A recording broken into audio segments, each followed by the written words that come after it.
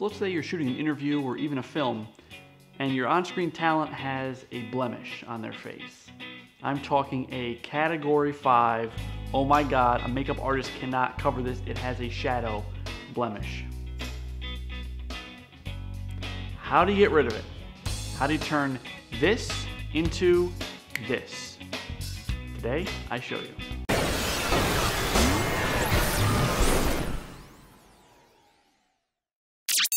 You see, in high school, I had a pizza face for sure, so my heart really bleeds for anybody I see that's going on camera that has a blemish, because if I notice it, they definitely notice it.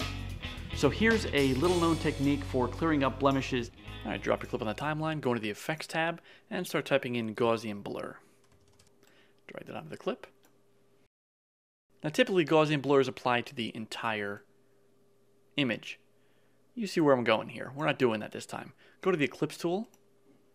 Let's just make this window a little bit bigger so we can see what we're doing. And blow it up a bit, because we're going to be having to get pretty exact on this.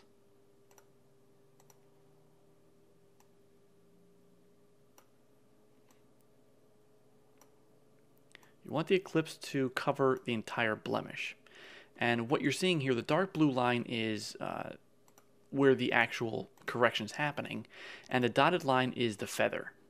So you can adjust that here. So if you want a faster drop off right there, it's just going to be a very hard cut. We want a little bit of a feather just because we want it to blend in. So if you're doing makeup, this is kind of post-production makeup here. If you're doing makeup, you want to feather in with the surrounding skin. I'm assuming that's the makeup term. But I don't want it too much, because then, like, let's say into the mustache here, it's going to start kind of getting crazy. All right, so there's that. Now, I kind of went a little bit overboard with that marker, so let's see if we can actually cover that up. Wait a minute. We did. Look at that. Now, obviously, you're not getting the imperfections and the bit of the skin here, but depending on your shot, you've done it. That's it. Let's zoom back out to normal. Now, because this is in just one spot of the frame, as soon as the motion, the subject starts moving, the gig is up and you can see where you applied that Gaussian blur. So what we're going to do is track it. So there it is, and say track selected mask forward, click on that, and give it a second. Now, I personally, because I know that I'm standing still here, but in a moment I'm going to start wiggling back and forth and moving around just to kind of push the limits of the track. So I'm going to hover over stop, and as soon as this starts to go off the rails, I'll hit stop and start to manually change it if needed. Now, blemishes on skin are typically very obvious and easy for the software to track, but just in case, actually it's doing pretty good. What you're seeing there is a little bit of a lag. It will be fine in the final one. You see, now we're starting to go a little bit off. Yeah, see, look at that. That's bad. Up to here. You use your judgment, but yeah, see, here it starts to move already, and we don't want that. So let's say here, zoom in. I'm hitting the plus key on my keyboard. And starting from here, let's just nudge it over a little bit and tell it to track forward from that point. Again, hover over stop.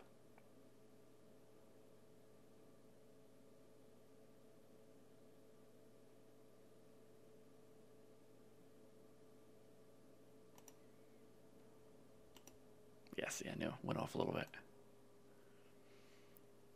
Now, I'm kind of exaggerating the movement here as a worst case scenario, but you're seeing how the big movement is kind of really throwing it off. Oh, look at that. So stop there. Let's readjust it again a little bit.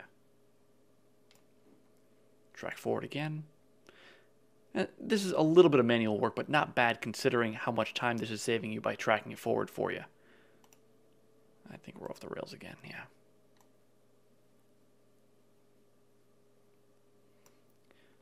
So with a little bit of finessing throughout the clip, it will do it here. So let me just work it all the way through to the end. I'll speed it up here for you, and we'll take a look at this.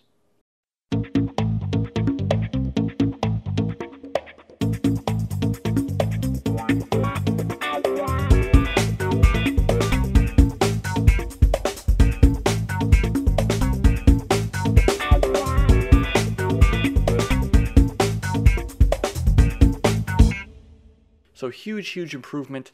Is it perfect, and does it blend in perfectly with the rest of the skin? Not exactly, but let's just turn it off for 1 second. See a little bit of red, sure. Shut it off. Yes, so I basically really exaggerated with that marker. But all things considered, I'm very happy with how that looks. I'm sure your talent will be as well. And that's it. Hopefully that helps you with your project. If you like this video, make sure to give it a thumbs up and subscribe for more videos, new every Tuesday.